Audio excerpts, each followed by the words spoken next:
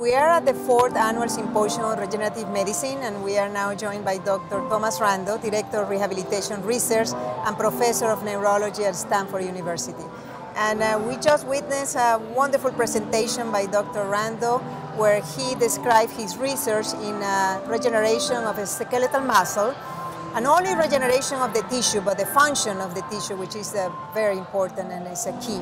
And I would like to ask Dr. Rando if he can give us a summary of his wonderful presentation. Well, thank you, Carmen. It's a pleasure to be here. A lot of the work that we've been doing have been using stem cells to repair tissues, and the particular challenge that we've been trying to address is basically patients and soldiers who have had war injuries resulting in a loss of a lot of muscle tissue. At this point, there's nothing we do for those patients other than rehabilitation, and it doesn't really work to restore function. So our goal is to introduce stem cells, muscle stem cells, into the tissue to try and rebuild that tissue and regain function. This has been a field that's been active for a long time. The successes have been limited, and we've been making kind of incremental advances in how to use stem cells to build tissues. Some of that is biophysical, how we handle the cells, how we introduce them into the area of injury.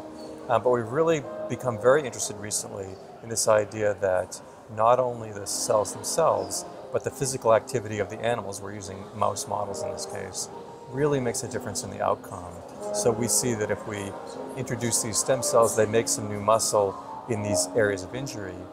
But if we exercise the mice, if they're able to run freely on these running wheels, we see much better improvement in terms of both the structure of the muscle and the function of the muscle. So that's been very gratifying, because we can see this translating to humans, where if there's a time where we'll be able to use stem cells to treat patients, we can then introduce, in addition, specific kinds of physical therapy, physical activity, working with a physical therapist, that we're now quite confident will make a big difference in terms of the outcome. So it's really come from being a fairly basic cell biology study and looking at tissue repair to a really clinical translational focus of combining basic stem cell biology with aspects of rehabilitative medicine in the form of physical activity and physical movement in the case of the animals.